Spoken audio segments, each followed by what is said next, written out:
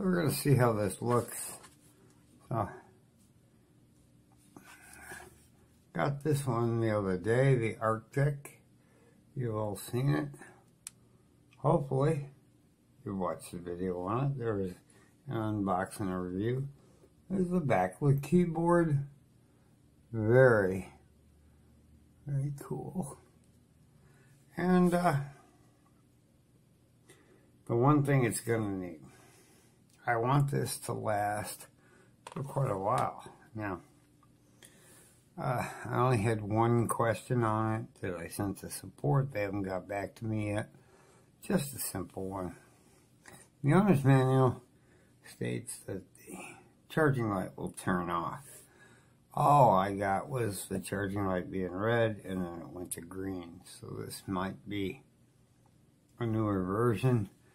And everything else in the owner's manual was correct. The thing works flawlessly. I highly recommend, though, if you buy one of these, and if you do, use my affiliate link in the description below. Hit the control key to wake it up, or the cap lock key, which is the reason I bought it. And I always leave the backlights on. I know. Well, it's going to use up your battery. I don't care. You don't really expect to get 6 months battery use out of it. If I can get through a week, plug it in for a couple hours at night while I sleep, I don't care.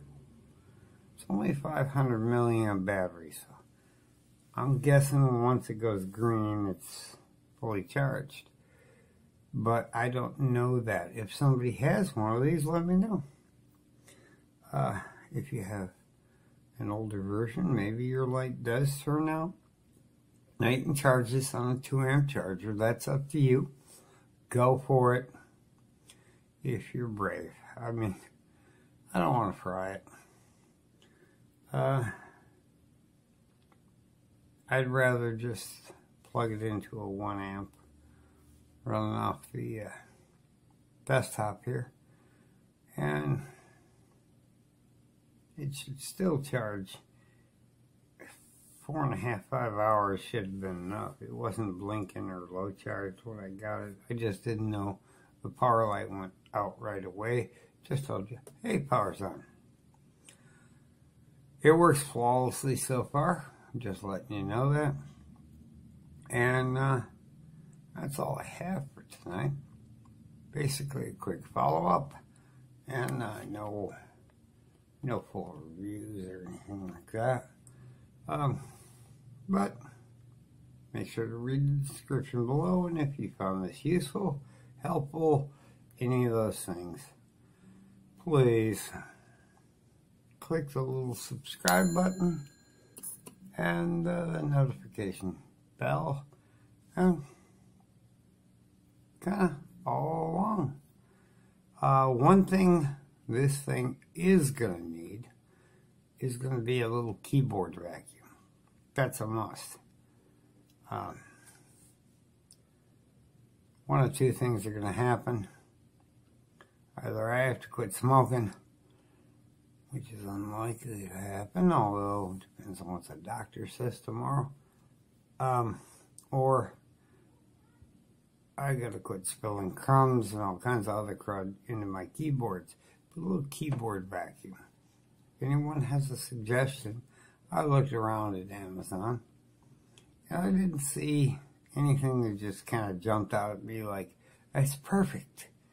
It's a small keyboard, it's got a brush style, brush and sweep and suck it all up and keep that keyboard clean, because there's not a whole lot of key travel here to play with, and we don't want nothing down in there. Other than that, all I got. If you do make these vacuum deals and you're trying to get into the U.S. market on Amazon, you need somebody to test it, click our About page, click the email, send us an email.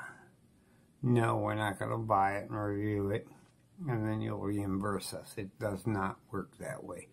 You'll pay us, we'll buy it, and then we'll review it. Because you're going to get an honest review, and you're not going to pay if you get a bad review. It's as simple as that. Can't trust anyone. Or if you just want to send one out, if you're not just the marketing guy, send this one out.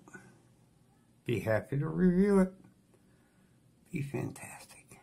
Have a great night, folks.